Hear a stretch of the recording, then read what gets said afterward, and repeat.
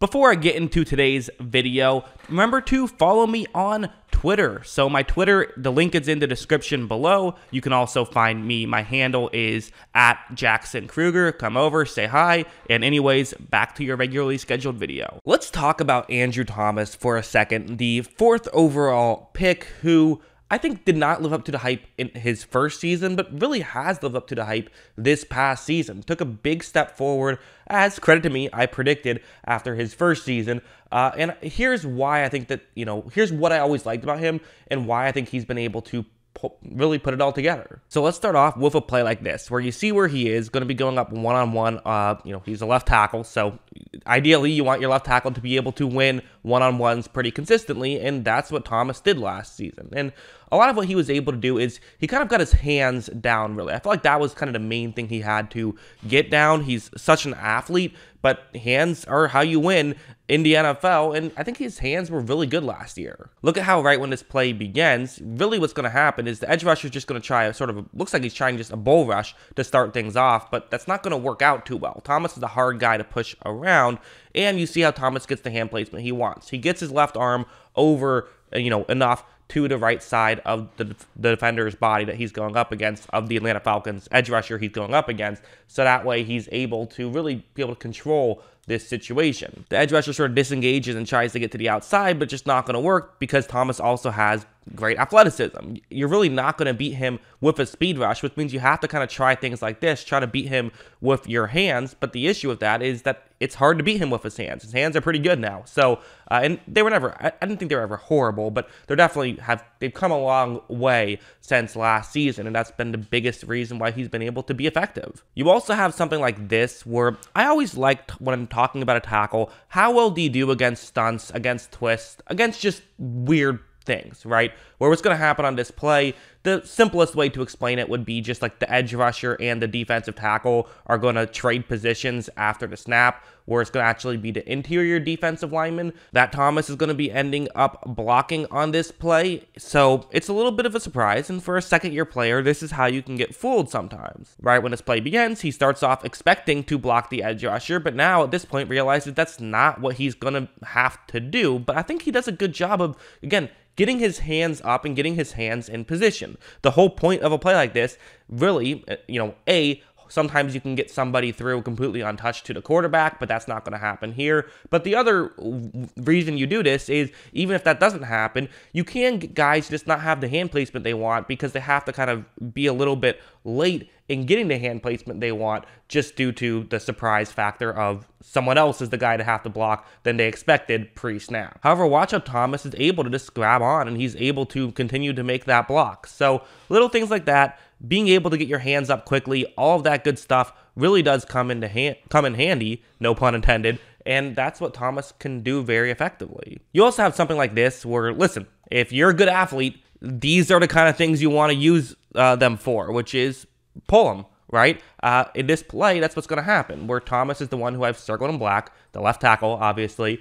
He's going to be pulling over to the offense's right, so to the left side of our screen. And it looks like he's going to, when you see this play and you see how it's set up, you would assume he's going to go in between the guard and the tackle on the right side, right? Because the linebacker who he's going to be blocking is currently lined up in between the guard and the tackle. So logically, it would make sense that that's the gap that you would run through, the B gap. However, right when this play begins, you notice that 45 for Atlanta goes to the A gap instead, one gap over. That's where he's running through. And for Thomas, I think he was a little bit surprised by this. I don't think he was fully expecting it. Kind of at the last second right now has turned over to try to get into that gap instead and try to make that tackle. Or, excuse me, make the block, not allow the linebacker to make the tackle. That's what, Andrew Thomas is trying to do right here. And as you see, that's going to be exactly what Thomas does. He gets over, he makes that play. So, good job by Thomas. It was a good defensive play, which, didn't allow that run to go for much. 45 did a good job of filling up the right gap. Credit to him.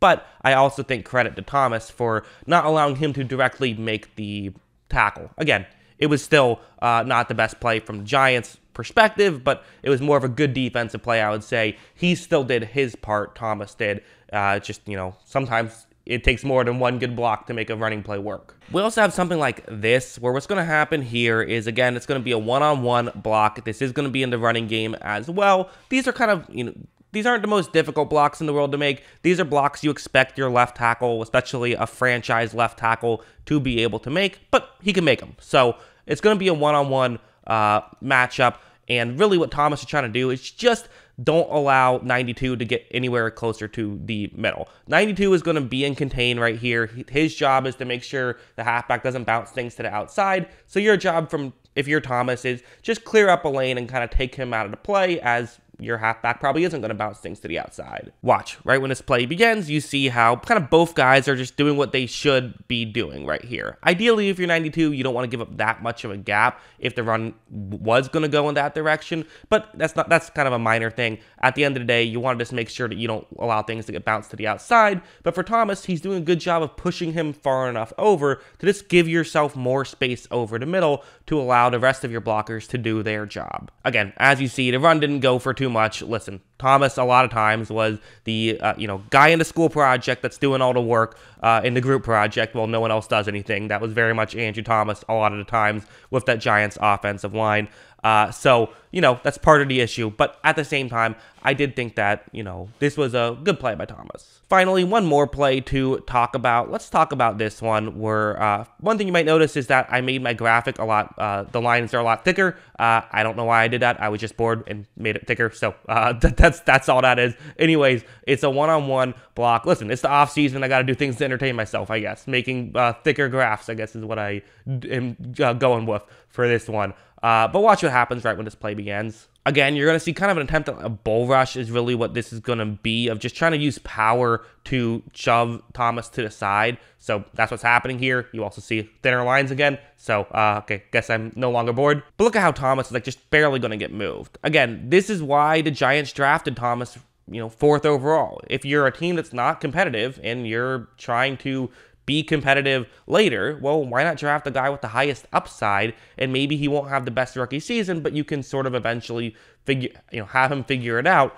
And that's what they did, and it's seemingly working out. I mean, listen, would you be better off with Tristan Wirfs or Andrew Thomas? You can make an argument for both, I would say. Thomas plays the more prestigious position at left tackle. Obviously, Wirfs won an All-Pro at right tackle, but it's the nice thing for Giants fans is after year one, it felt like there were 4 great tackles and you drafted the worst of them with the 4th overall pick. Now it seems like even if you didn't draft the best, you drafted the 2nd best and someone who you could argue is the best. So that's the nice thing. So yeah, that's kind of what I think about Andrew Thomas. Good player. What do you guys think? Let me know in the comments below. Always love hearing from you. And of course, as always, thanks for watching.